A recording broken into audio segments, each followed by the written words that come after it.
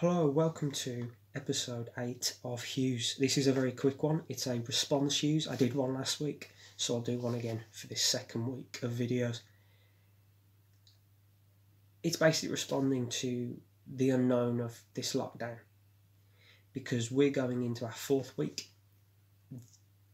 We won't know for a couple more days what's going to happen. Very likely it's going to be extended, and it makes sense to extend it, but it's still an unknown. And how do we confront that? Because you probably might have been waiting for it to end, but now it's extended. But this is the thing, and this, what I'm talking about, comes from the playwright that I'm looking at the moment, because he still works now. He's in his 80s, Edward Bond. He's still working. He's still theorising.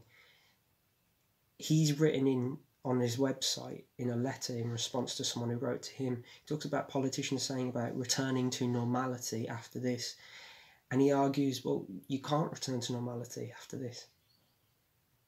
We can't just revert back to what we were, because if you think about it, because it would just be like going back to a previous state. It'd be reversing back. It'd be like looking at something and going, now I'm going to go backwards, see you later. It'd be like something like this.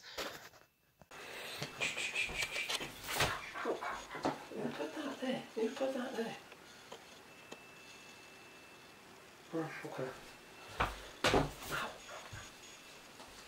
Who put that there? Who's put that there?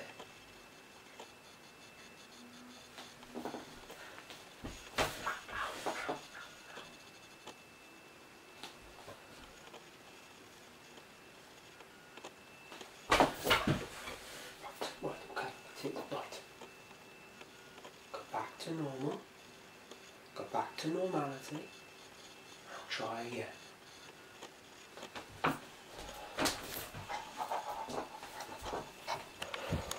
Because you'd just be repeating the same thing. Arguably, if you go back to normality after an extreme like this, you'd arguably just be doing the same thing. You wouldn't really acknowledge anything's changed. So yeah, you need to come out of the extreme, because you can't stay in extremes forever. There has to be that equilibrium, balance back. But it can't be a return. I can't be the person I was 3 weeks ago. And this is why I talk about gaps, because this is what the essence of the gap is when I talk to you about it, why I'm sitting on the floor, because we are inside an extreme, and it's ripped everything open. We're all inside it. The only way is by accepting it. So you might have felt like breaking the rules. You might have got frustrated seeing other people breaking the rules. But the argument is, all you can control is you. But you can have an impact on other people. That's not saying you can't do that. But you have to change from you. If you can sit in that extreme, this extreme, and go, okay, I'm going to confront this. How do I find my true self in this? Knowing I've got to do assessments, my dissertation, my assignments, my chapters. And that is my tip for you today, is ground yourself in this extreme. Find that true you, that value in you. And don't go back to normality. Get out of the extreme when you can, when we can. Go back to studying, go back to work, get your routines back, but don't go back to the state of mind or being that you were. Because you deserve to be better.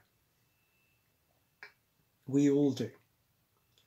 All those who give their lives every day working with people with the illness, frontline workers, everyone else who's still working, still frontline workers, still working. Every one of us deserves to go further if you are willing to try. Just don't go back. Don't go back. Keep going forward. Find your true self. Ground yourself in the extreme and be the self you are meant to be. So keep safe and keep hopeful, and thank you for listening, and take care. I really mean that. Take care. I'll see you tomorrow. Bye-bye. Bye-bye. Bye-bye.